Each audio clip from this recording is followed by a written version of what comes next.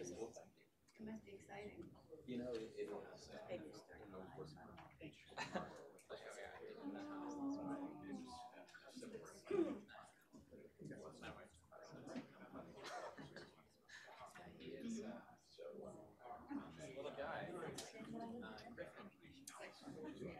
that a family name? I'm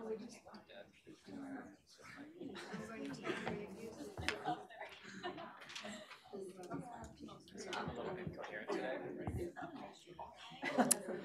All right. Good afternoon, everybody, and welcome. My name is Maureen Conway. I am Vice President for Policy Programs here at the Aspen Institute and Executive Director of the Economic Opportunities Program. I'm really thrilled to welcome you to today's conversation on the justice system and jobs. At the Economic Opportunities Program, our mission is to advance promising policies, strategies, and ideas that can help low and moderate Americans connect to and thrive in our changing economy. And we have two basic approaches to doing that. One is that we look a lot at business ownership and entrepreneurship as an economic opportunity strategy. But the other is that we look at jobs and work as a key source of economic opportunity in the United States. And in the Working in America series, of course, we focus primarily on that second strategy of what's going on in the world of work. And really, it's critically important for despite a lot of the conversation around work and how work is changing, and it is changing, right? But nonetheless, it is the case that a decent job, a wage or salary job, is critical for the vast majority of working Americans to make a decent living. According to the Bureau of Labor Statistics, for households in their prime working age of between 25 and 64, wage and salary income accounts for upwards of 80% of the income that household has to rely on average, right? So this is the main way that most American households have the income that they need to pay for the basics of housing, transportation, food, childcare, and so on. And of course, in the U.S., the job is the context of more than just money, right? So this is where a lot of people get their health insurance, life insurance, opportunities to save for retirement, and some basic sort of insurances that helps people manage the life events that happen to us without sort of tremendous economic dislocation. And just as important, work for many is a source of social connection, identity, sense of capability and mastery and self-worth, and often of purpose. To quote Freud, love and work are the cornerstones of our humanness. So this centrality of work to building a good life as the foundation for healthy families and communities, as the cornerstone to a vibrant, stable, and prosperous society. These inspire our conversations in the Working in America series, and today's conversation is indeed so inspired. As we sit in the shadow of a contentious Supreme Court conversation, it is really worth considering the role that courts play in shaping our world of work. How do their decisions influence work for the roughly 150 million wage and salary workers in the United States? What are the assumptions, frameworks, and key considerations that guide how those decisions are made? So we think those are really important questions to have a conversation about in this moment. If you're not a close court watcher, I'm not, right? I'm not a lawyer, but I love lawyers. My father's a lawyer. I'm not an economist either, but I love them too, and I'm married to one. So anyway, we do have a little background on some recent cases and some major pieces of employment law. If you'd like a little refresher on that. I just want to take a moment to thank the Walmart Foundation, the Ford Foundation, and Prudential Financial for their support of the Working in America series. Their support is critical to our being able to bring this series to you. I also want to remind everybody to please silence your phones, but please do tweet. Our hashtag is TalkGoodJobs. Okay, I am now going to turn it over to our panel. We have a fabulous panel today. I'm just going to do a quick names to faces introduction to everybody so that you know who's sitting up here, but you have their bios in your materials, and I'm sure if you've had a chance to take a look at them, you realize how fabulous they all are. So I will start with Evan, closest to me. Evan Starr, Assistant Professor of Management and Organization at the Robert H. Smith School of Business at the University of Maryland. Next to Evan, we have Christine Owens, Executive Director of the National Employment Law Project. Next to Christine, we have Oren Cass, Senior Fellow at the Manhattan Institute. And next to Oren, we have Sarita Gupta, Co-Director, Jobs with Justice. And we are delighted to have moderating our conversation today, Lauren Weber, economics correspondent. Why do I have at the Wall Street Journal? Or yeah, I'm like, why is that written down? And I neglected to mention, because I promised I would, Oren is also a recent author of The Once and Future Worker, A Vision for the Renewal of Work in America. It's coming out in November, so check that out. And delighted to turn it over to you now, Lauren. Great. So thank you all for being here. Yes, thank you for coming. We are going to be discussing a handful of fairly disparate court cases today, along with other avenues for making public policy. The cases are disparate, but what unifies them all is that they all kind of come down to questions about bargaining power and who comes to the table for determining the relationship between employer and employee, with what kind of leverage to set the terms for that relationship, to define that relationship. And I think pretty much all of the cases that we have today touch on those questions and all of the major public policy questions of the moment in terms of work and working people. Another thing I want us to keep in mind during the discussion, both for the panelists and for the audience, is that in many ways we're in a bifurcated labor market today. If you have skills that are in high demand and you're a high-wage worker, you have a different kind of leverage than if your skills are in lower demand or are sort of commodity skills. And so the question of worker or employer and employee relationships is very different depending on which part of that labor market you fall into. We are talking today mostly about court decisions and policies and economics, but we're also talking about questions of work that are fundamental to who we are and fundamental to the quality of our lives. So as we get the conversation going, I want to ask each panelist, before you answer the question I'm going to pose to you, tell us about the worst job you ever had, hopefully not your current one, and then you can sort of launch into your answer to the more substantive question of the day. So Evan, we'll start with you. You're an economist and you do research on contracts. You've done a lot of research on non-competes and no poaching agreements. Before we get into the details of maybe some of the cases that have come up around that, can you talk a little bit about how economists think about contracts and like what drew you to this topic of research? Yeah, let me first start with my, I guess my worst job. That's a hard question. When I was growing up, I loved like the pool, and I always dreamed of the lifeguards. I thought they were so cool, and I became a lifeguard, and it was terrible. It was so boring. You just sat there staring at people all day, and I was just I didn't feel as cool as I thought those people were when I was a lifeguard. So that was my worst job.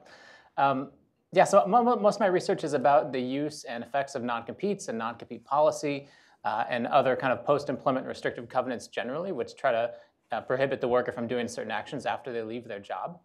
And I guess what kind of drew me into this was that there's this age-old debate when it comes to non-competes, which began in the 1400s, which was when the first non-compete case was, where basically firms are preventing workers from joining competitors after they leave their company. And on one hand, you've got some people who think that this is a terrible thing for workers. The workers are being restrained from moving up in their chosen industry, and it's going to hurt them. And then you've got people who are very pro-contract, who see workers as very much agents having agency in what they agree to, and they would argue that workers would never agree to a contract that actually hurts them. And so we should see that non-competes and similar types of contracts are always associated with benefits for the worker.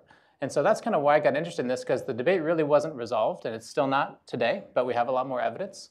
And so I was just trying to figure out where does the truth lie? Are both sides right? Where and when? And that's kind of what I've been working on. And have you answered that question? I think I'm making progress. Okay, yeah. Good. Happy to talk about it later. Hopefully we'll hear more about that. Chris, you are a lawyer. Are you the only lawyer on our panel today? I think you are. Oren is also a lawyer. Okay.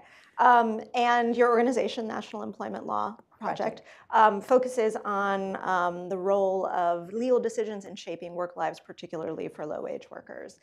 I'm really curious about what major shifts you've seen over the last couple of decades or so in the kinds of employment law cases that are being brought to court, and then how those cases are being decided.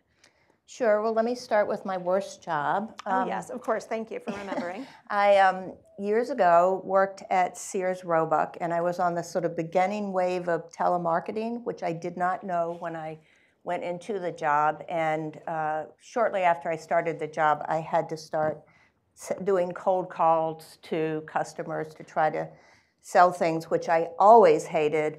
But the week I decided to quit was the week that the two products I was supposed to be selling were decorated toilet lid covers and maternity girdles, and I was out of there.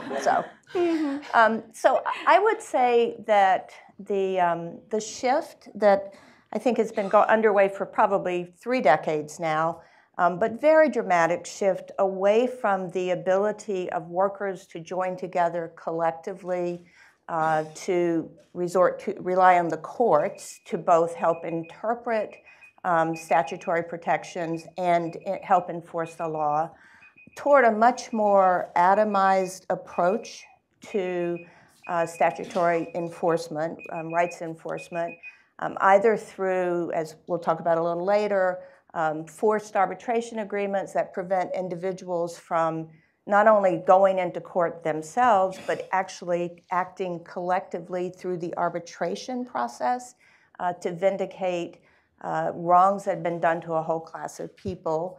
And then attacks on the ability of unions to organize and represent their members, which I'm sure Sarita will speak to more.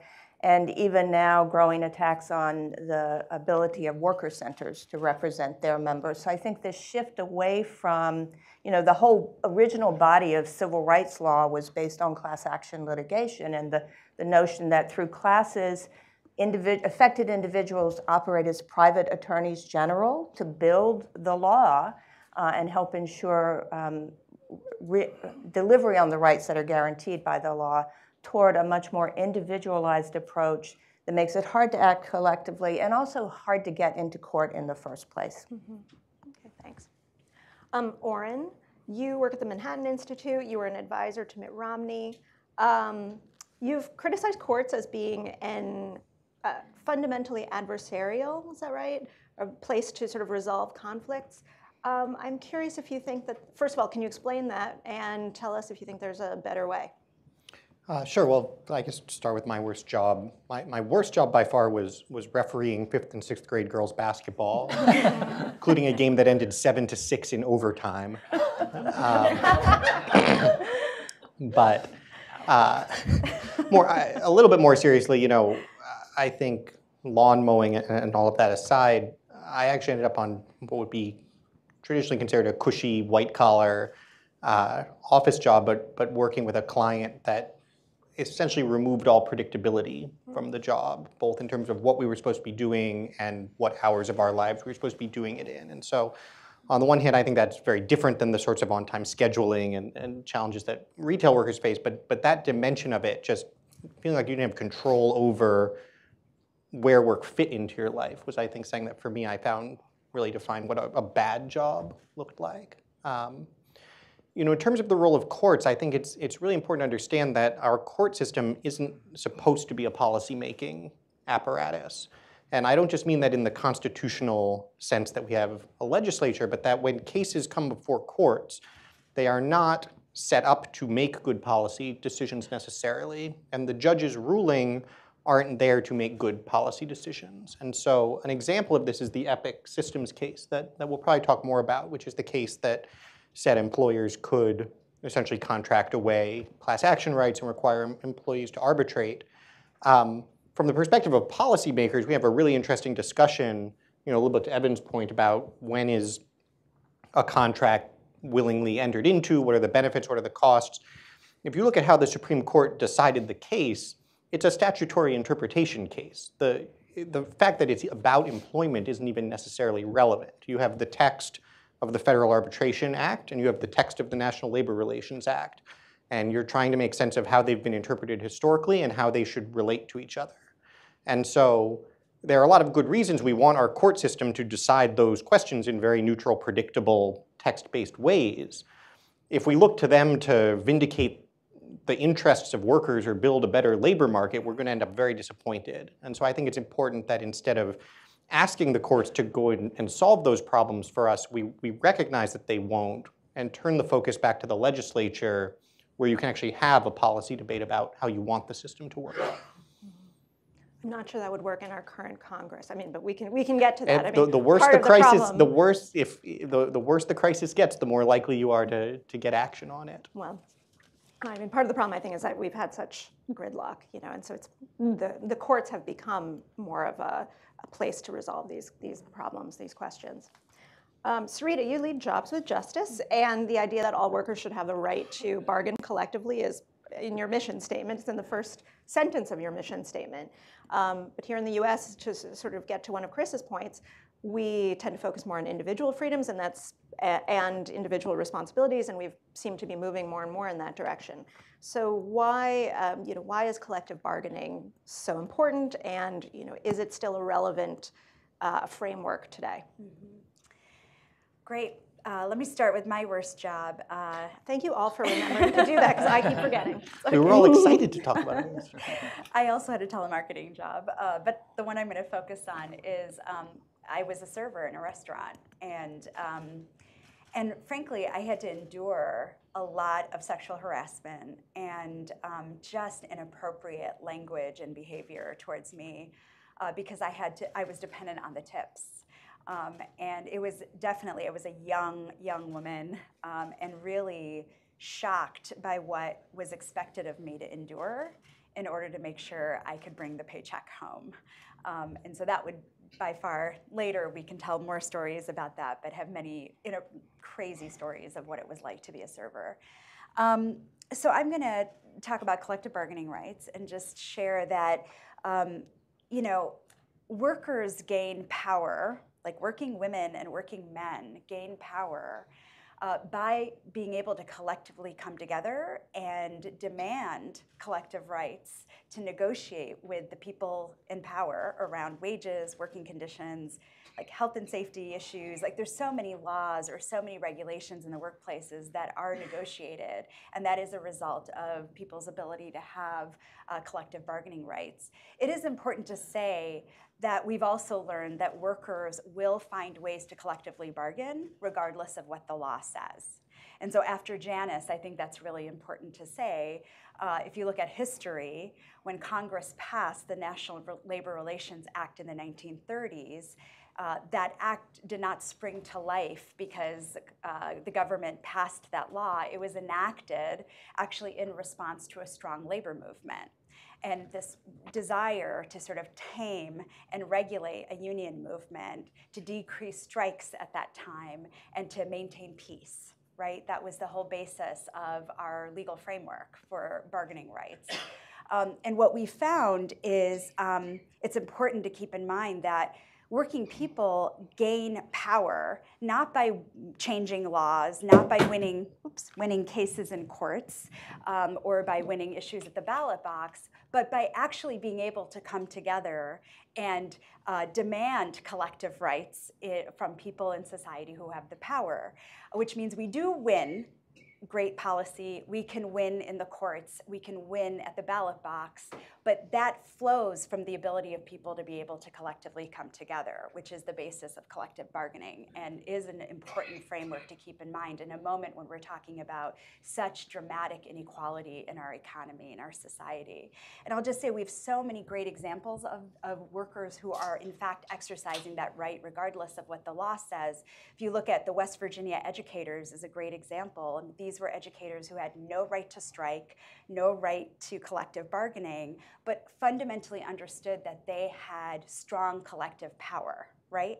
And they understood that as part of their responsibility was to educate a new generation of West Virginia students, but the cuts in the state budget would in fact is hurting the whole education system. So by aligning community values and interests with their own interests as professional educators, they were in fact able to win big for themselves, for schools, and for all civil servants in the state of West Virginia. And we certainly saw that in Arizona and Oklahoma since.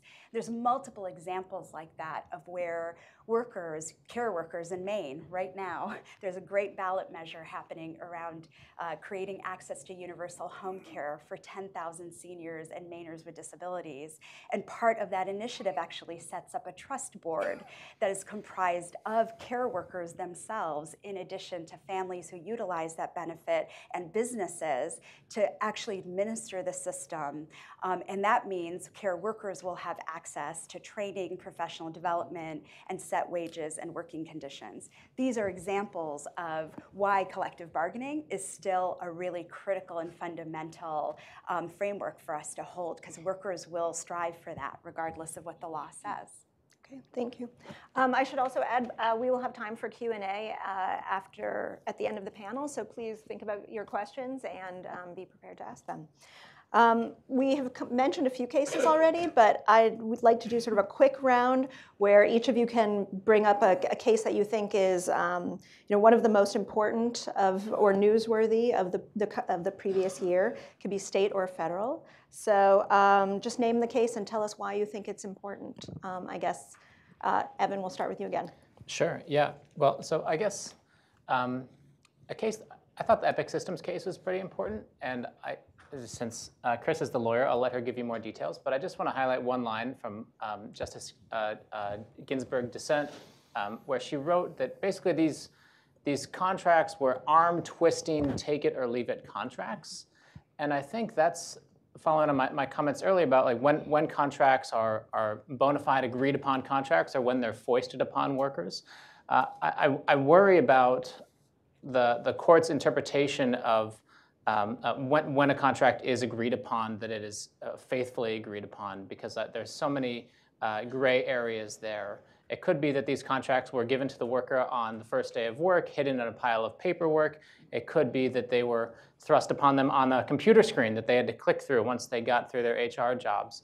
And so I think we just need to think pretty carefully about the transparency with which these provisions are being requested and the extent to which workers can actually in good faith negotiate or agree to them before we start enforcing these types of provisions. Chris? So thanks for deferring to me on the legal part.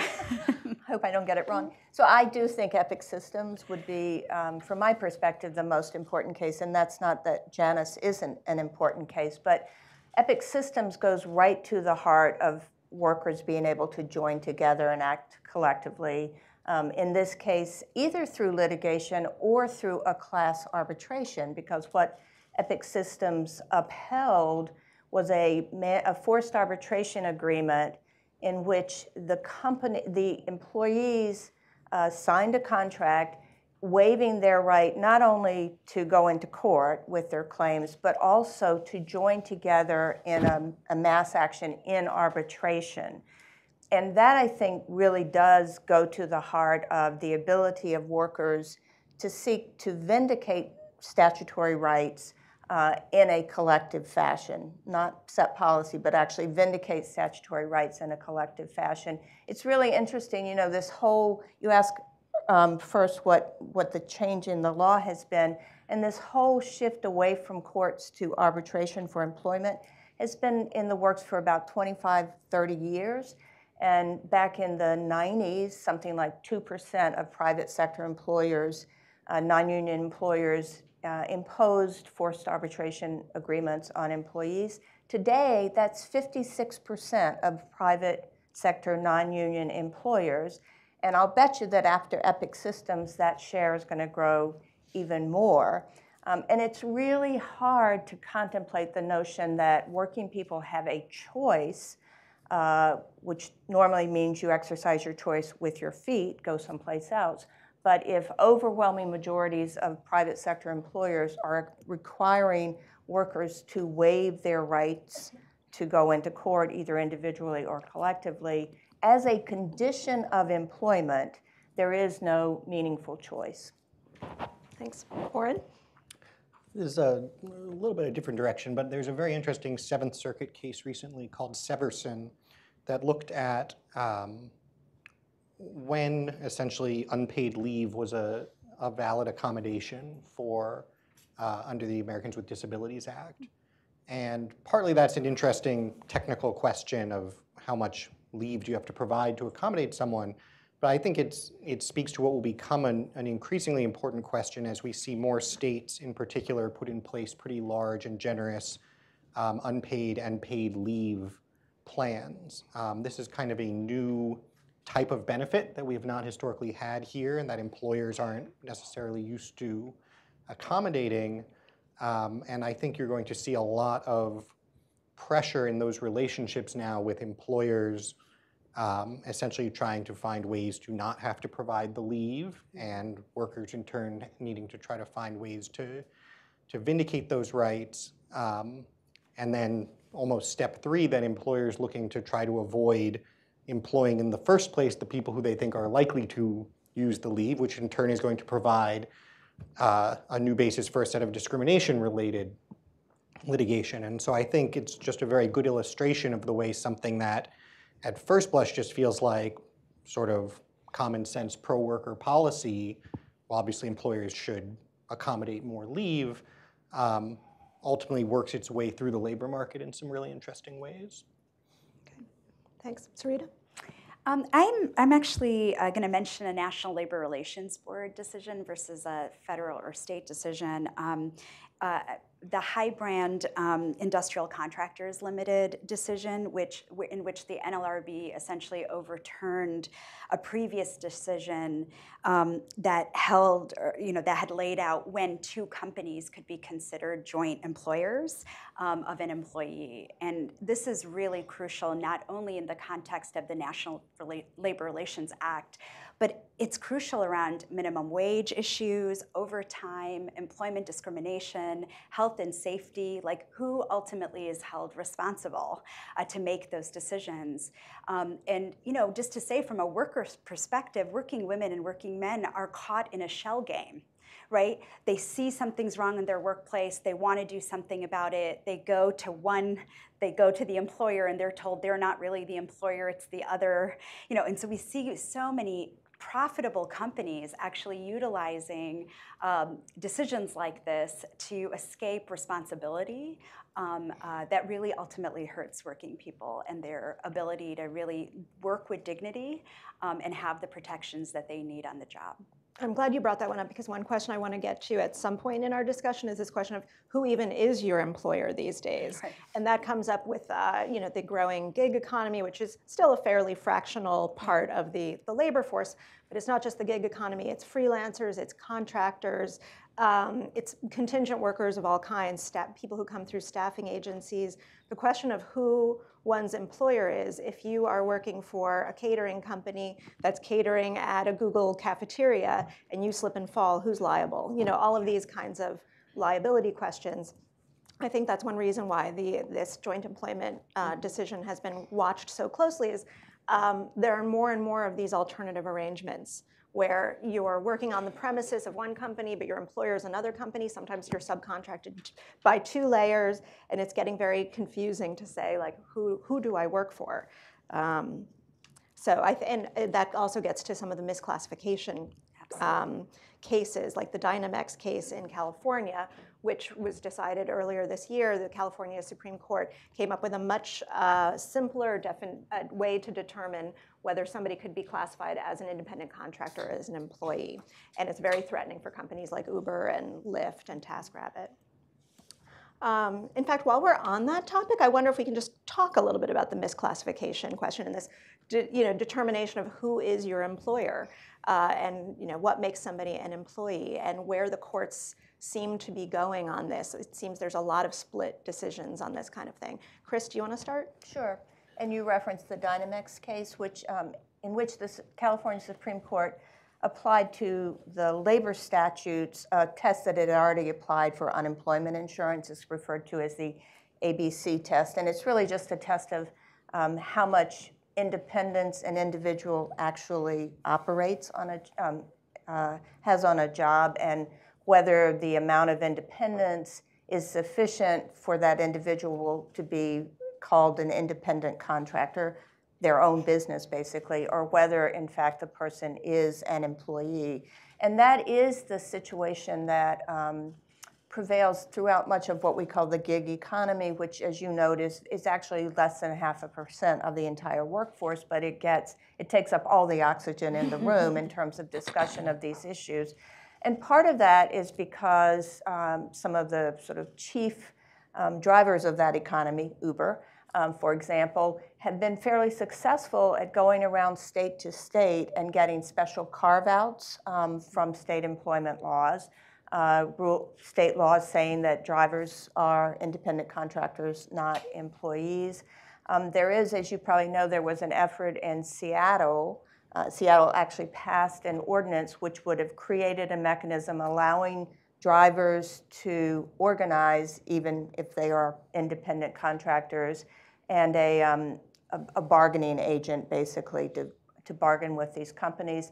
The Ninth Circuit recently struck down that ordinance on an antitrust basis, but left open the possibility, because of how antitrust law is written, that states could in fact authorize localities to allow independent contractors to organize and to bargain. So I think there may well be some development on those fronts in the future, and frankly, it's not something that typically in labor law we've been that exposed to, but it is an opportunity. But at the same time, there may be some action on that front. There certainly is continuing action on the part of all the platform companies, not just Uber, but Handy and others, to basically get carve-outs from all state-level labor, employment, workers' compensation, unemployment insurance laws for the people who do the work for those companies. Mm-hmm. Oren, what's your take on this? Yeah, I mean, move towards more contingent and independent work? And I think it's one of the most important things going on, and the gig economy per se is a very small portion of the labor market. If you look at where there has been growth in the labor market, though, roughly 2005 to 2015, essentially all of the increase in employment was in contingent relationships, whether it's gig or temp or on call and so forth. And so I think it's really important to recognize that one thing that employers are going to do if they are constrained in how they can relate to their employees is to not have employees. It is not, I think, especially coherent to think that we are simultaneously going to create a lot of reforms that impose new burdens on employers, say they must subject themselves to large class actions in court, that they can't do these very kind of contracting, et cetera, et cetera, et cetera, and that we're going to shift more people out of these provisional relationships into full-time employment. From the employer perspective, having full-time employees is actually a good thing. It's in many ways hard to run a business with contingent workers who you don't quite control. So in a vacuum, employers might like that. And I think we would generally like to have workers who can be full-time employees.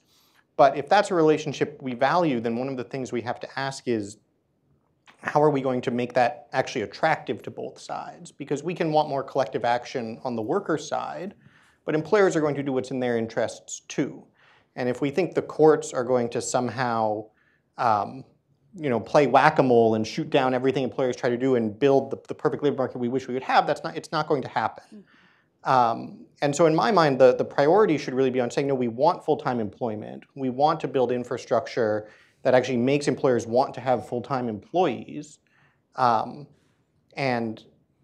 we should do that in a way that ideally with collective bargaining, they can reach good agreements amongst themselves. But we have to recognize that there are things that employers are going to want to take out of that picture, massive class actions being a very important one. And they are not being irrational or nefarious in feeling that way. They are looking out for their interests as a large employer a lot of times. Evan or Sarita, can you respond to Oren's idea that the more regulations we give to employers, the less incentive they'll have to actually employ people? I think if I'm sort of simplifying your point, accurately.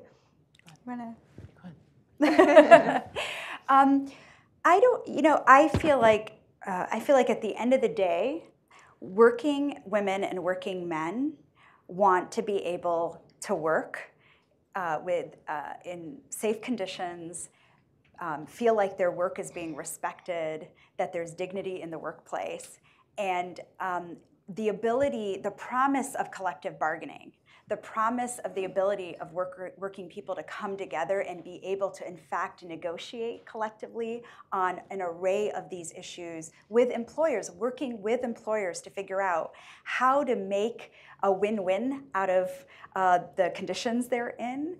We've seen multiple examples of that. That's the history of collective bargaining in America. Working people want the businesses they work for to be successful. That is how they have a job.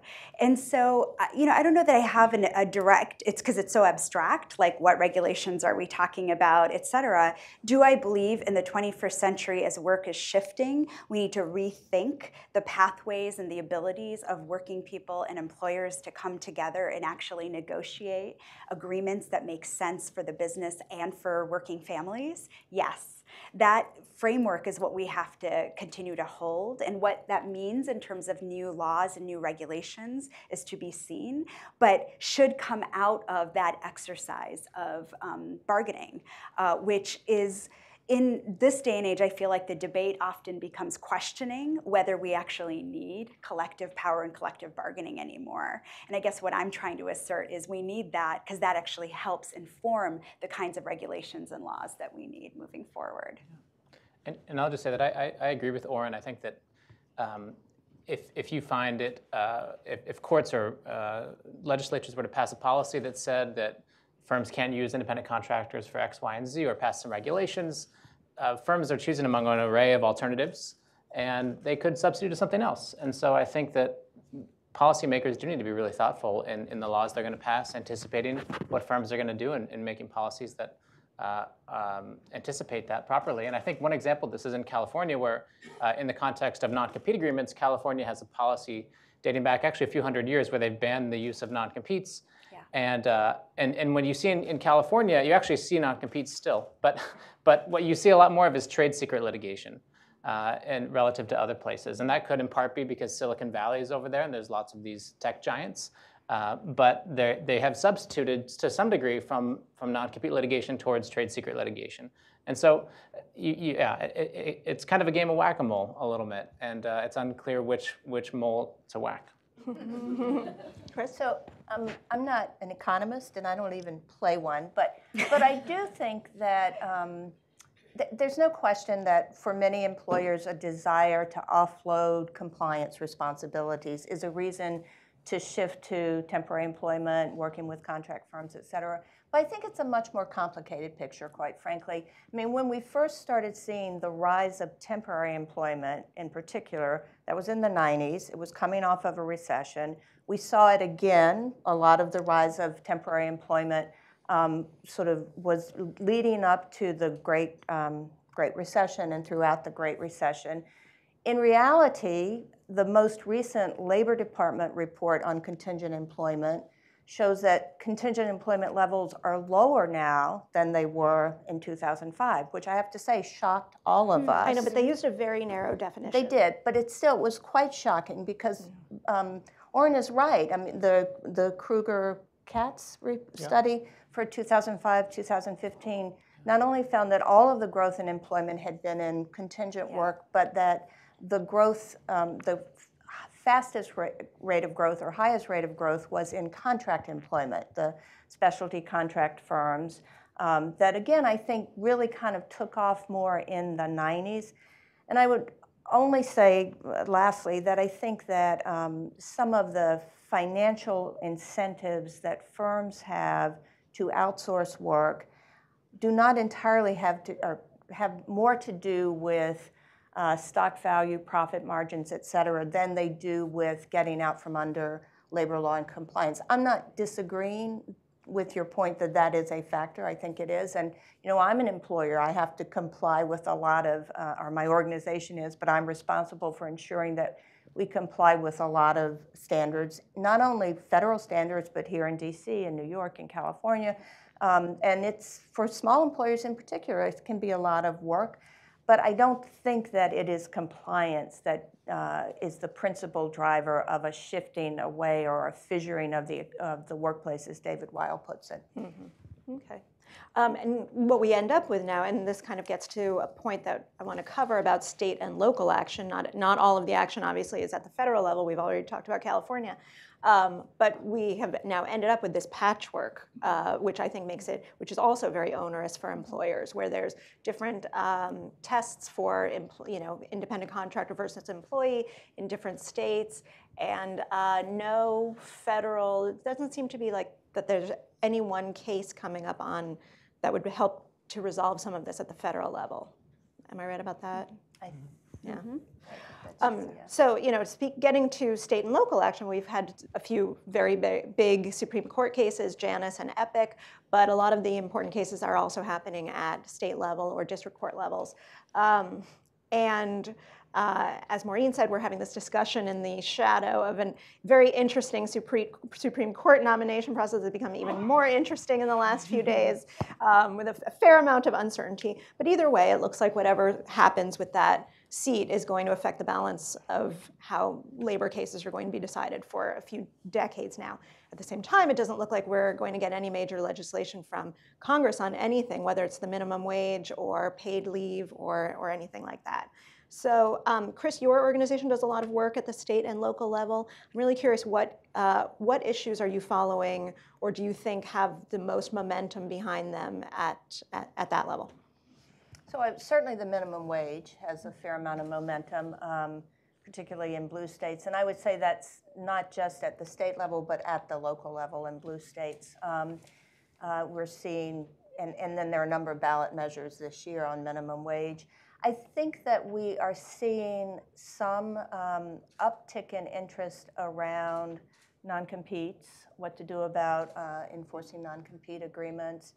Some of this is legislative, some of it is through states' attorneys general, which Evan can speak to. I think that we will see some interest in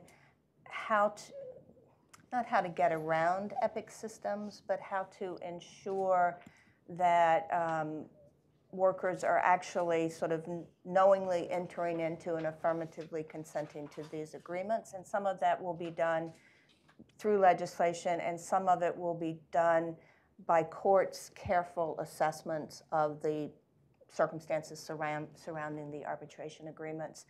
So I think we'll see more activity there. We're seeing a little bit of activity in response to Janus in terms of state, New York, California, Maryland, some other states, making sure that public employees know of their rights to form unions, and also addressing the mandate in Janus that if someone wants not to pay an agency fee or union dues, they have to affirmatively opt in order to be required to do so. So I think those are areas where we're going to be seeing a lot of activity. Okay. Oren, you mentioned a case that wasn't even on my radar on the ADA. What other either cases or issues are you keeping an eye on? I mean, I think the non-compete and non-poach space is one where there's a lot of action that's in between attorneys general and legislatures. Related to that, and actually squarely in the employment context in a lot of ways, is occupational licensing related cases, which don't exactly fit the rubric because it's the state, in a sense, that's the one making the rule, not the employer. But it's a lot of the same underlying rationale about kind of barriers to entry into various jobs, lack of mobility, both across state lines and between professions. And it's a place where people are starting to try to create more legal hooks. So one good example is Arizona, which actually has created a cause of action that a worker can essentially bring a lawsuit against a licensing board for an unreasonable licensing requirement, if it's not to protect health, safety, and so forth. And the goal of that is not to spur a massive round of litigation, but to actually create pressure on these boards to go forward and actually reevaluate what rules they're making and why. So I think that on top of the non-poach, non-compete it's a very interesting constellation of bipartisan support and something that could actually start to do a lot to free up worker movement in the labor market, and as a result, potentially their power, especially vis-a-vis whoever their existing employer is. Evan, a lot of this the state action is happening around non-competes. It was in Massachusetts that just passed a recent law. You mentioned at the very beginning of the panel some of the research that you're finding. Maybe can you tell us a little bit of the results that you're seeing, Sure, and then how to make these, if these agreements work, how to make them work better for workers, either through legislation or otherwise? Yeah, great question. So I started doing some research on this in 2014 when I was learning that we really didn't know that much about the use of non-competes. There were a few professions that had been surveyed, like engineers and doctors, but for the average kind of worker, we didn't know how common non-competes are. And to this day, there's no public repository of the use of non-competes for an average worker. You probably couldn't go to a firm and figure out if they were using non-competes unless you had insider knowledge, and that goes for arbitration agreements and non-solicitation agreements. You might have to dig through court records and you could find out. And their policies could change, of course, but these are generally private contracts, and it's hard to get your hands on private contracts. And so what I did in 2014 was I surveyed about 11,000 workers to learn about the use of these contracts. And we found that roughly 1 in 5 workers is bound by a non-compete in the US.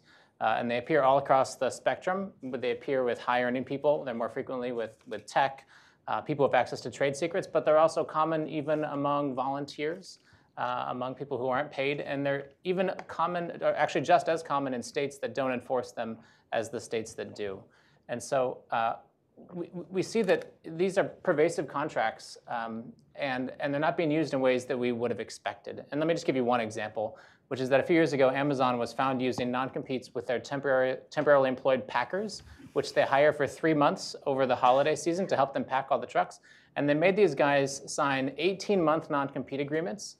Remember, they're employed for 3 months, so the non-compete time duration is 6 times longer than they were actually working for Amazon. And the non-compete said they weren't going to go work for anybody who basically produced or manufactured anything that competed with Amazon or intended to compete with Amazon. And what happened was, when this came to light, there was a Verge article published by Spencer Woodman. Amazon caught some flack for it, and by the next day, they stopped doing it, or they claimed they stopped doing it. And the same thing happened with these no-poaching agreements that happened recently.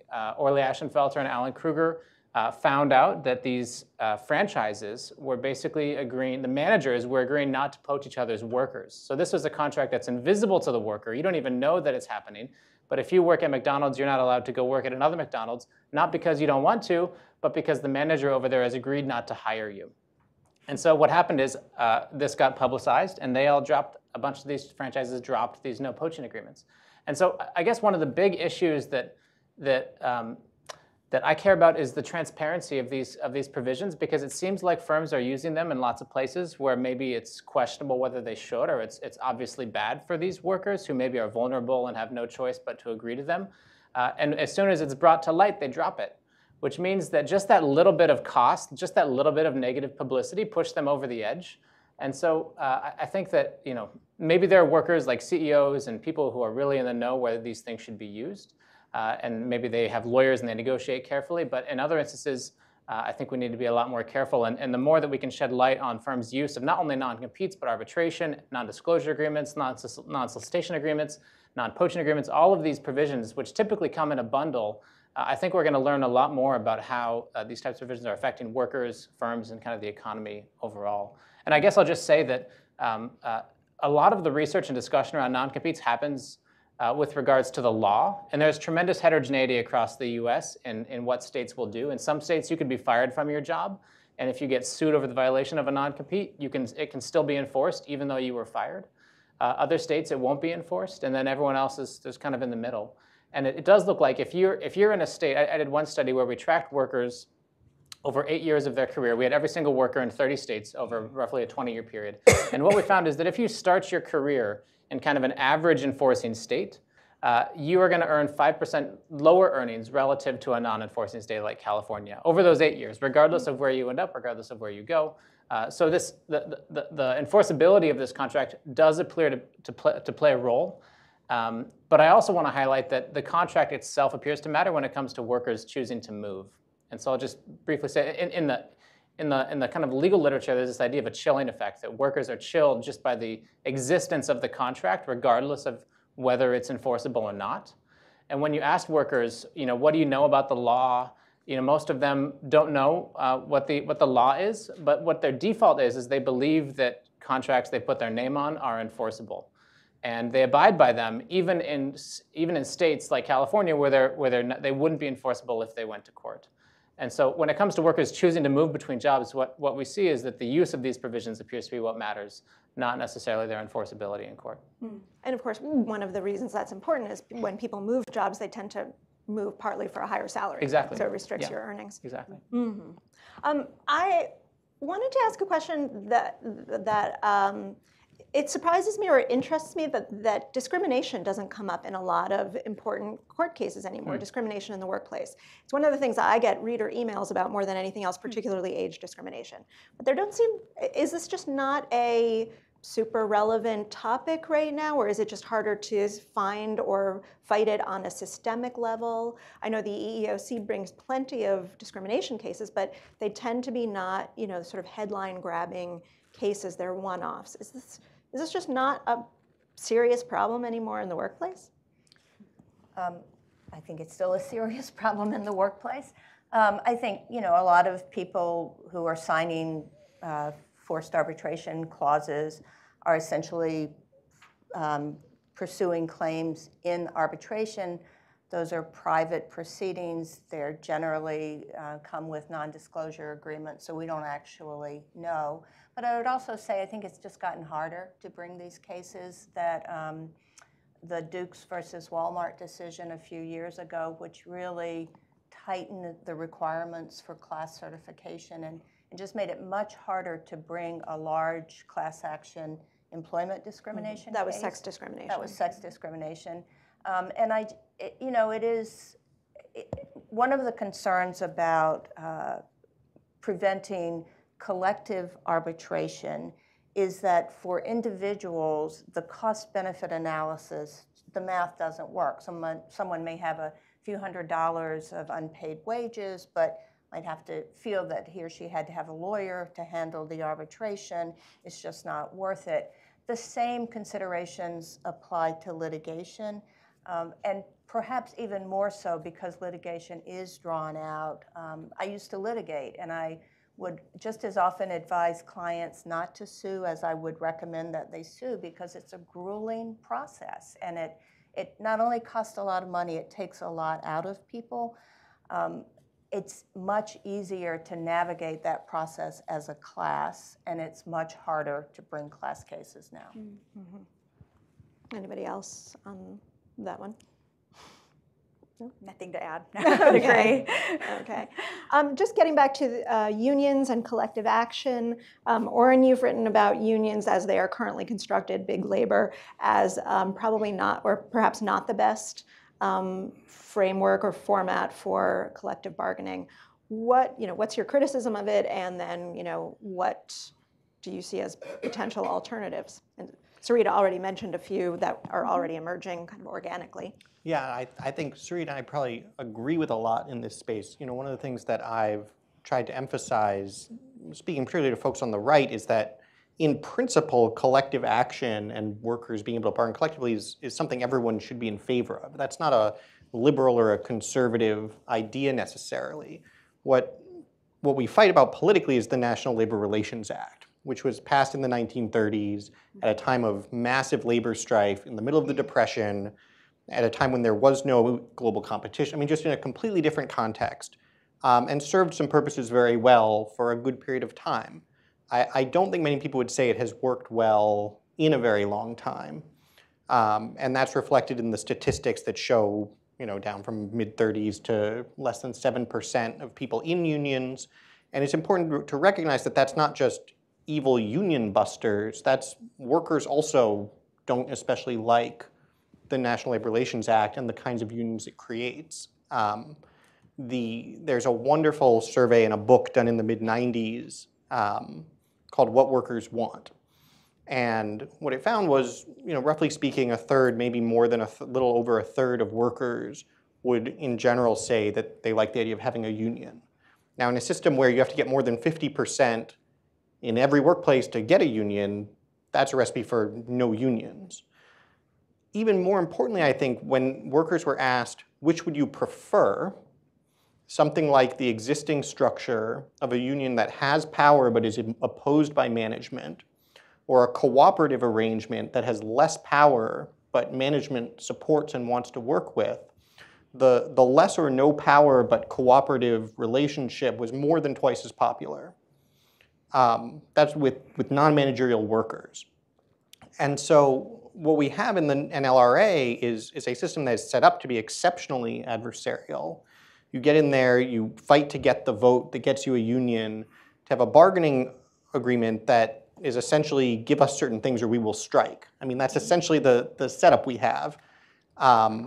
And hasn't worked out very well at the end of the day for either the workers in organized firms or for the firms. And so opening up what organizing means, allowing arrangements more like what they have in Europe, which is called works councils, encouraging the creation of organized labor groups, more like worker centers that aren't tied to the place of employment. They're something you join voluntarily because they provide value to you, is really important. And then the last thing that Sarita mentioned, although maybe not in this context, she may wildly disagree with what I'm about to say, is that part of the problem is that almost everything unions used to negotiate over is now in the default of federal employment law. And on the one hand, we can view that as a great victory for progress. On the other hand, it means that if you have a union, what are they there to negotiate over? It now has to be incremental things above federal employment law. And one, I think, really promising opportunity to create space for collaborative agreements, create a situation where employers might actually want to have a union to bargain with, is to say we're going to take a lot of these regulations and make them the default instead of the floor. So if you don't have collective workers to negotiate with, you get all the federal employment law.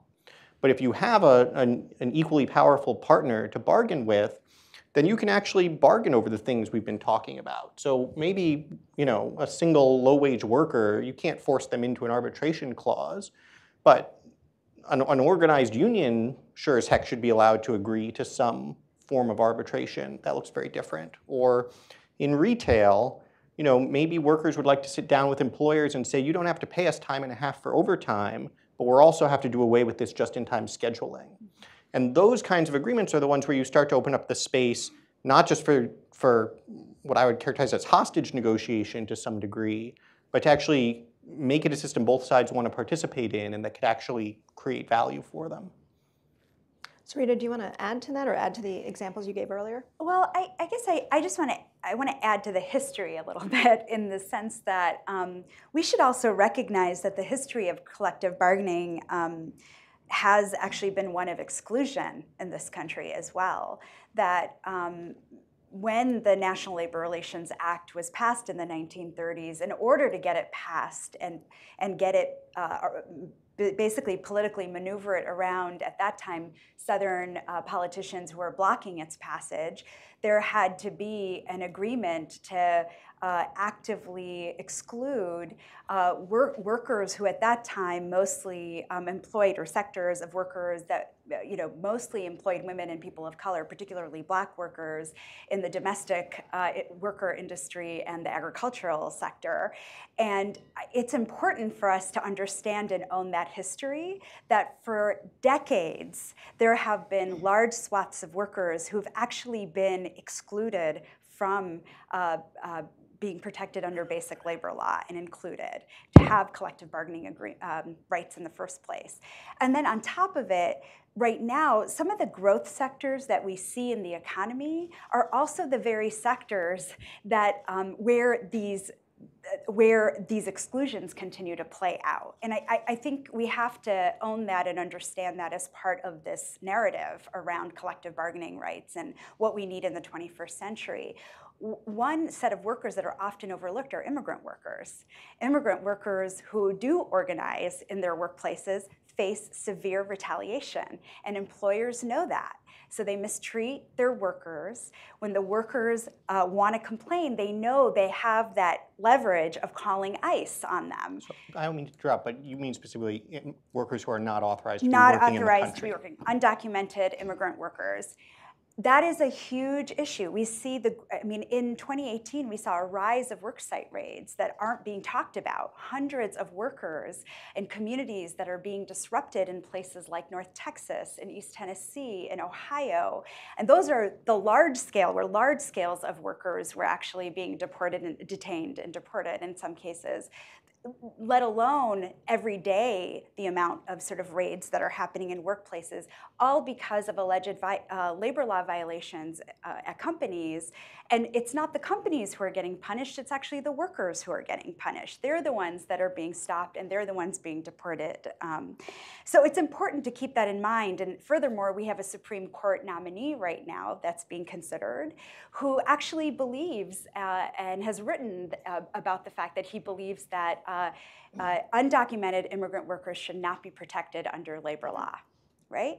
So that is the climate we're in terms of immigrant workers. And then I just want to say a word about other sectors that are growth sectors like the restaurant sector. And when we look at the issue of tipped minimum wage, tipped minimum wage is a huge issue. And there's a lot of campaigns at the state and local level to eliminate the tipped minimum wage so that servers in restaurants or other tipped workers can be included under the broader minimum wage laws.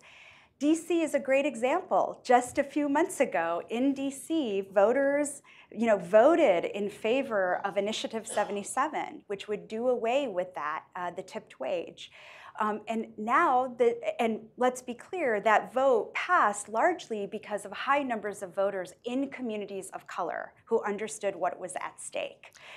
And I just want to make sure we get to I just want to just say the last piece is that now the city council is actually planning to go against the will of the voters to repeal Initiative 77. So those are examples of the ongoing barriers that many women and people of color face when they attempt to take collective action and collective power and actually negotiate at all these levels that we're talking about. I just think we need to lift that up and surface it in this conversation. Thank you. We're going to take some questions from the audience. Feel free to tweet your questions using #TalkGoodJobs, and we'll take some questions from the folks here in the room. Sure, up in front. There's a microphone coming. Hi, my name's Nat Ware from Asterix. We've talked in terms of the future of work, we've talked a lot about people in work. One of the major issues that's going to be at stake in the next decade is just how do we reskill and retrain people, particularly the 1 in 5 workers who are expected to become unemployed due to technological advances such as AI and robotics. So my question is, what do you see the role of the courts in terms of financing education, and particularly new ways of financing education that might be proposed over the coming decade? I'll say something about that. I guess I would say 2 things. One is, I think we have to be very skeptical of the claims that technology is going to suddenly and differently disrupt the labor market. Certainly there's no way to prove it won't happen, but none of the current data suggests it is happening. Productivity growth, the rate at which we need fewer workers to do a given amount of work, is essentially at an all-time low. Job churn within and across industries is at an all-time low. If anything, we need to wish that was happening a lot faster than it is. And so what we are likely to see in the future actually looks a lot like what we've seen in the past, which obviously is a policy challenge that we should address, but it's not, I think, a kind of unique or singular one that's coming. And then the second thing I would say is that this is a quintessential example of where courts don't have a role to play. How to fund and design the programs for retraining is something that courts have no expertise in and no democratic legitimacy to play a role in, and my hope would be they stay far away from it. Anyone else? Well, I would just say I completely agree with Orr, and I think that you know, the predictions about how automation and technology are going to displace workers and result in massive unemployment are just all over the place, but we're not seeing it. And these predictions have been there now for 5 years or so. So I think that they are overstated. I do think that as a nation, we suffer from not having sound national industrial policy that really reflects on what changing trends are, you know, emerging economies, trends underway, and how do we invest appropriately both to provide skills for workers in transition and to provide the kind of basic supports workers need when they lose their jobs as a result of economic transformations. Yeah. But we've had that problem for quite a long time. So. Mm-hmm. Okay, other questions? In the middle, sir? Yeah. Thank you. I understood, David Jacobs, I understood Orrin Cassidy suggesting that if we deregulated, good employers would be inclined to provide good jobs because it's a reasonable proposition to have people work in a committed relationship who generate profits for everyone. But I'm afraid there's an actor in the room that we haven't mentioned, and that is the notion of private equity, the interests that are engaged in pushing companies to behave differently and even urging companies to sell off assets and entirely destroy the prospects of a good community enterprise. There's a great deal of pressure moving in that direction, and it makes it less likely that employers behave responsibly and commit themselves to their workforces. And it seems to me that there used to be organizations in this country with a business labor orientation that said, here, this is a good employer. Let us all follow the pattern of good employment practices. And the groups that did that, the National Planning Association, and of course, American Rights at Work, there's not really much celebration of good employers anymore because they're disappearing. They're being pushed by these aggressive investment firms to do something else, sort of destroy the very notion of a community-based enterprise. Yeah. I'll say, I mean, I think it's a very fair concern and critique. I think it is most I mean, one response to that would be to say, well, we should somehow sort of regulate that kind of investment activity out of existence, which I would be skeptical of accomplishing, or that ultimately it would be a constructive thing to do. I think the better way to address the issue is to step back and ask, what are the conditions that make this an attractive thing to do? So, you know, I think Chris made a fair point that when we talk about why are employers pushing employees away, it's not just compliance, it's share price and profits and all of that. But it's a little bit a question-begging observation, because share price isn't an abstract thing. It responds to the business realities. Profit responds to the business realities of the business. So the question is, why is having actual full-time employees not a good path to profit, if that is something that has changed and happens? I think everything that we've done to make employment relatively more costly and less attractive is a component of it. But then I think we have to look across a whole bunch of areas. How well do we prepare people for the labor force, especially less skilled workers? What kind of organized labor relationships do we have so that you might actually benefit from having somebody, a partner to bargain with? Do we impose a lot of taxes, including payroll taxes, on less wage workers? Or maybe we should actually subsidize those jobs instead. So I think the constructive way to have the conversation is to ask at the business level, why is this not the kind, if that kind of business activity, full-time employment, we all agree has social value and we want more of, why are we getting less of it? And what conditions could we change to get more of it? Not lecturing or complaining to employers, but actually influencing economic realities so that we get what we want. Sarita, do you want to add anything to that? You've been No, nodding enthusiastically. I mean, I appreciate the question, and you're absolutely right to lift it up. It was an unnamed actor in all of this, and a lot of the campaigns that we work on at the state and local level, and even, frankly, in global supply chain, the role of private equity firms have been problematic in terms of getting to these questions that we're talking about. And I agree, we need to have constructive spaces where we're talking about how we actually solve this problem. But they are a huge actor that we need to spend some time thinking about. In the back? Luis Garcia. There you go. Hello. My name is Luis Garcia, and I have a question for Orrin just based on what you said about, we have to make sure that we are working with employers, training the employees. And so I am running a reentry program for incarcerated youth. And we are in California, we are in Puerto Rico, and both places are suffering greatly. Just one because of the financial situation in Puerto Rico, because it's just been left out. And so we are meeting with the workforce investment boards. We're asking, what are you looking for? Where are the areas of growth? What can we do? And so we are training the participants in those areas that we believe that are the areas of growth. But we are running a wall with finding employers that are willing to hire these participants and give them the opportunities due to their background. And so I guess my question comes to, what can the courts do in order to provide support to this community that has been put aside, especially because we are not, I can provide the training, I can provide the money, but we cannot provide that opportunity for the growth and the employment. So yeah, I'm just trying to figure out what else can be done in that case. Yeah, I'll say a little bit about workforce reentry. I think some of these folks probably know more about it than I do. Prisoner reentry is a sort of specific subset of all of these challenges. And so something we've seen in the US more generally is when the labor market gets tight enough, employers will even start figuring out how to do things like prisoner reentry more effectively. I think the key mechanism, whether you're talking about that context or just less skilled workers and a skills gap generally, is to recognize that government is very good at some things, collecting and spending money in particular, and very bad at other things, identifying the key skills that are actually in demand and how to provide them in the ways employers want.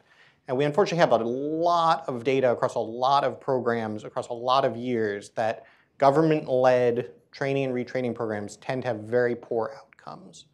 And that having the employer be the one who is in charge of the training is hugely important to the process. Now, to make that work, it's something that we're going to have to be willing to pay for. And that, again, is something that doesn't sound as appealing as saying, well, we should order employers to do this.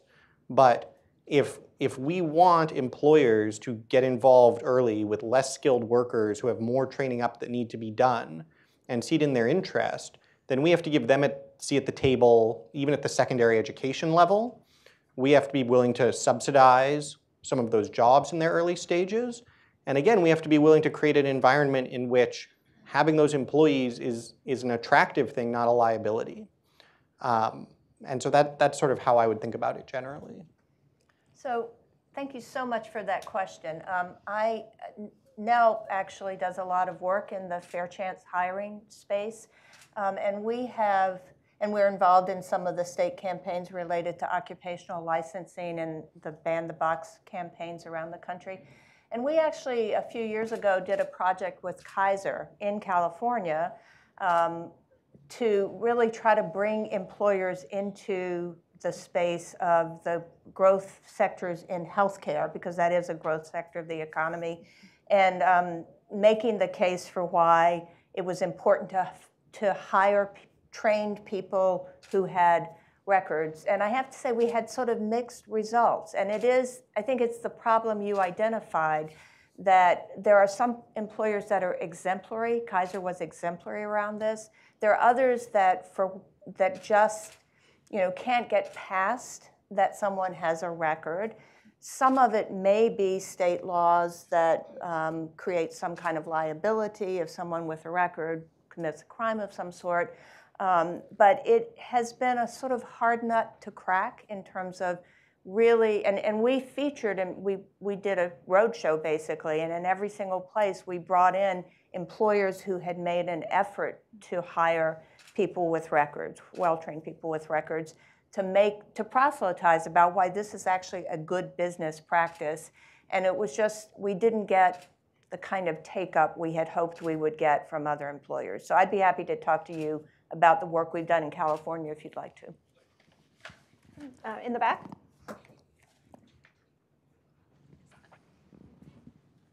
Hi, Malcolm Odell. If I hear it right from back here, I seem to be a couple of themes came out. One, we can't count on the courts for anything to do to really support labor. In fact, the courts are moving the other way. So we can't, that's not a place where we're going to get any results, and we don't have any influence over the courts. Second, we don't think Congress is going to do anything about getting laws into place that then can be brought to the courts and change that situation. But third, we did hear that collective action, whether it's through unions or just in the streets or groups organizing, collective action brings results. Whether or not the courts or the industries or government does anything, collective action has an impact. And that looks like the most promising avenue for action. So here we are, a room full of people. What should we be doing to promote more of that kind of collective action? I mean, do we need to go to the streets, or do we need to encourage people to go to the streets, or do we work through NGOs, non-government civil society, to encourage more collective action of one form or another? What do we do? I'm happy to answer that question. I mean, there's so much to be done. I think the big thing is to support working women and working men who every day are taking risks to take collective action, because in our current climate, it is a risk. When a worker stands up and speaks out around sexual harassment in the workplace, or talks about wage theft, or talks about a whole range of issues. So one is to really support that. And there's lots of different ways. You're absolutely right to name. There's lots of civil society groups that are promoting and supporting those kinds of actions on behalf of individuals and groups of workers who want to take collective action to change their conditions. So that's one. I think the second, for some of you in this room who are policy advocates, who are thinking about these questions so deeply, is to support the kinds of innovations that are happening right now. I mean, I mentioned a couple, like I mentioned the care workers in Maine who are attempting to build a whole new system of care by which they have a real voice and stake at the table. We need to support those kinds of efforts, whether it's through your pocketbooks or whether it's through people in Maine and encourage them to vote the right way, or whatever the case may be. Like, there's ways to support from an advocacy role these kinds of innovations that are happening. And I think taking to the streets when we see unjust reactions to people taking collective action is really important as well, because there is a lot of retaliation. Like, what we're not, another piece I would just say that's not talked about enough is working men and women who speak out in the workplace who are in fact retaliated against. They're fired for speaking out. They're fired for deciding to do a one-day strike and exercising some of their rights. How are we as a community and a society actually standing together?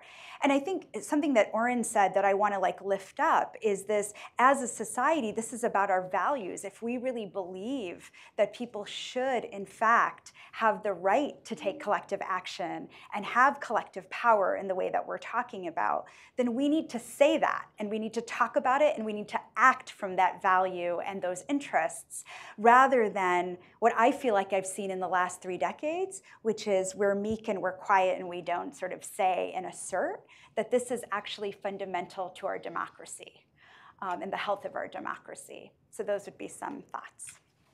Can I add one thing that's just because it's an optimistic point, unlike most of the things I say, I suppose. I don't think it's right to think that we're not going to see anything out of Congress. I think we don't see anything out of Congress and haven't for 30 years because the structure that we have is Democrats want to lift up NLRA unions who essentially translate fairly heterogeneous political views into uniform Democrat political contributions, and Republicans who think, well, that's just great if that dies, essentially. There's no room for a great bargain there. There should be room for something simple, and this is technical but important. Section 8A2 of the National Labor Relations Act says until you have a formal union in your workplace, you can't do anything else collective in partnership with an employer. That's really, really silly, and there's no reason people from the left who want to see new and alternative modes be available and people from the right who want to see that can't get together and say, let's just take out that provision. We're not going to hurt any unions that exist, but we're going to let other options exist. Those kinds of agreements are places where there could absolutely be opportunity if we moved away from more unions, less unions, and toward what would different unions look like. I just would add one thing. I think it's really important to keep an eye on what's happening in the states and to be active in the states because we are seeing innovation in the states, both innovation and legislation. And I, as a lawyer, I don't want to give up on the courts, and I want to give one example of a case that we've been involved in. The city of Birmingham passed a minimum wage ordinance earlier this year, and the Alabama state legislature tried to preempt the ordinance by passing preemption before the ordinance was enacted. The Birmingham City Council got ahead of the legislature and passed the ordinance, and then the legislature nullified the ordinance and adopted preemption across the state. And not surprisingly, the city of Birmingham, it's a black city. The city council is a black city council. Alabama's legislature is mixed, but the Alabama the vote was not just a party line vote in the legislature, it was a color line vote. We were involved in filing a lawsuit against basically the state of Alabama, arguing that it was motivated by intentional race discrimination in nullifying Birmingham's ordinance and preempting minimum wage across the board. The district court dismissed that lawsuit. The 11th Circuit Court of Appeals about 6 weeks ago reinstated the lawsuit and said plaintiffs may not be able to prevail, but given the history in this state in terms of, I won't go into all the details, but given the history that would give rise to this kind of legislation, they have a right to try to demonstrate that intentional discrimination was the cause. So whether they'll ultimately prevail remains unseen, and what would happen at the Supreme Court, I don't want to talk about.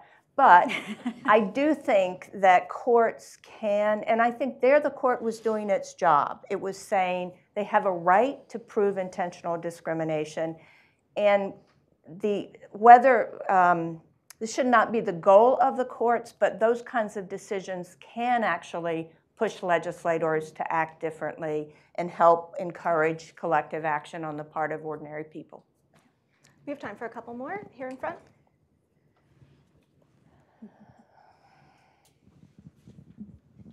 So my name is Eddie Eiches, and for most of my career, I was president of a federal worker union. And as to courts, President Trump issued 3 executive orders that would have destroyed federal unions, and the federal district court on August 25th reversed Trump, and quite frankly, they haven't even appealed yet. So there's a question whether they will pursue it. The federal unions are open shops, and in fact, the Justice Department and Janus argued that these were great models until Trump issued those executive orders. But I think, and I do want to also say that is that there's hope with the courts, but there's also hope with unions. I mean, unions are more popular now than ever, and no one can deny the vote in Missouri where they turned down the right to work for less. The people turned it down, and these were Trump voters and people who opposed Trump. And I think that we shouldn't discount that. Question? Do you have a question? Okay. I mean, I just, and I'd like you to comment on, one, the popularity of unions, and the union, and two, that, as you said, you took it away already, that there is hope for federal courts and other courts to rule in our favor. Thank you. So I guess let me just start briefly on that. And I think that there is dramatically more interest in unions. I hear it in many different circles, and it's hard to kind of quantify exactly how much more interest there is in unions than there was, say, 5 or 10 years ago. But I think if we cast the kind of bigger picture that over the last 30 years there's been a decline in mobility of workers across jobs, the median wage has been relatively stagnant for the last I don't know, decade or so, and in general there's this question of, well, productivity has still been going up, but wages are flat. So how can we kind of increase wages. And I think policymakers for the last few years, especially with the end of the Obama administration, were really concerned about that issue. And I think they brought light to unions in the way that unions bargain for workers. And I think that's kind of what's maybe spurred some of this interest in unions. But I think the bigger picture is that, at least from an economist's perspective, as a labor economist, our default has been that labor markets are competitive. And in a competitive labor market, workers can freely move from job to job. And because of that threat of mobility, they can earn basically what their marginal product. And so what's come about, I would say, in the last, I don't know, decade, 15 years or so, is this emergence that labor markets are really not competitive at all. And sometimes they're not competitive because search frictions are large. Sometimes it's because of mobility frictions are large. It's costly to move across states, or you have to stay in a particular school district, or there's a contract that says you can't go work at a competitor. And I think that what we're learning is that that labor markets most of the time are not competitive at all. In particular, there's a push to review mergers as part of labor market monopsony power now, where now if two companies merge together, that means that workers who had two firms to work at now only have one. And so I feel like the bigger picture is, how do we make labor markets more competitive? We've kind of recognized that we're not at this competitive ideal. In fact, we're quite far from it. And unions are one of the pieces, and there's other ones as well that could help us push towards a more competitive labor market, such as things like wage transparency, such as things like non-competes and these other provisions that might hold some workers down, such as occupational licensing. And there's just lots of emphasis on making markets more competitive. And I guess that'd be my response to the question in the back there, that unions are one great solution. They're getting lots of emphasis, and there is some new evidence which shows that when unionization fell, inequality was rising. And so I think that unions are getting their due, and it's unclear what's going to happen. But there's also lots of other mechanisms that we're learning about that we could maybe pull to try to increase labor market competition. Mm-hmm. Let's take one more question. The woman in red. Hi, my question is for Mr. Koss. You mentioned the rise in occupational licenses and the Arizona lawsuit for occupational licenses that are out of the scope of health and safety. And I'm wondering what other interests drive occupational licensing? Is it discrimination, or is it could it be part due to collective bargaining for higher pay rates with occupational licensing? And I'm wondering, could you talk a little bit more about Arizona and how you think occupational licensing should be reformed? Yeah, sure. Occupational licensing, the political economy of it is fascinating. In general, it's an issue where the industry regulates itself. You have people who are already in the industry choose and run the licensing board that create barriers to entry into the industry. That's an oversimplification, but roughly speaking, that's what happens a lot of the time. It's also a case generally of you have a very concentrated interest on one side and a very diffuse interest on the other. So pick your industry, and you've got people banging down the doors of typically it's state legislature, insisting that if you don't put this protection in place, people are going to die. And you end up, unfortunately, with a situation where interior designers need X hours or years of training, and cosmetologists need 10 times more training than emergency medical tech.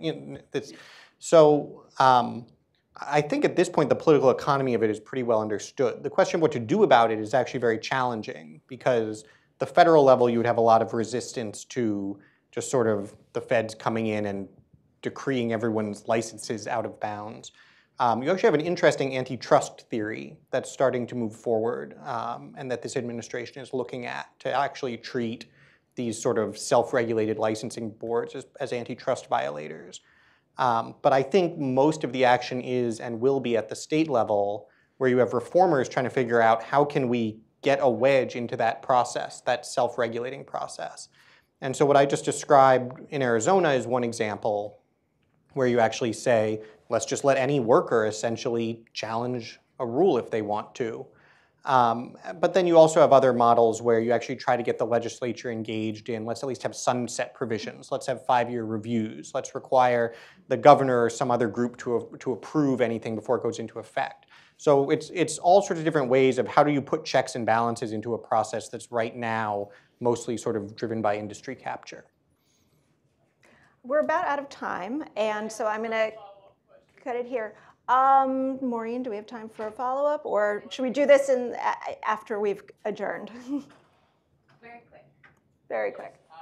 You had said there are a lot of good things we can do, and there are a lot of NGOs. Before each of you leave, will you leave a list of the NGOs, the civil society movements, the actions that we could be following up with your Aspen supporters here? We want some specifics. Thank you for that. I love the question about what can we do. That's a fabulous question. So we will follow up with them all and try to make some resources available. And if you're interested in getting those resources, share a card with me or some of my colleagues here, and we'd be happy to share that with you. And so we are at time. So I do want to thank our fabulous panel. They were awesome. I learned a lot, and I really appreciate this discussion, and I hope you all come back October 29th. We'll be talking about job quality and how businesses can do something to drive job quality, and how do we know? So we're going to be sharing some new ways of thinking about how do you measure that. So come talk about that October 29th, and thank you all so much. All right, thanks again.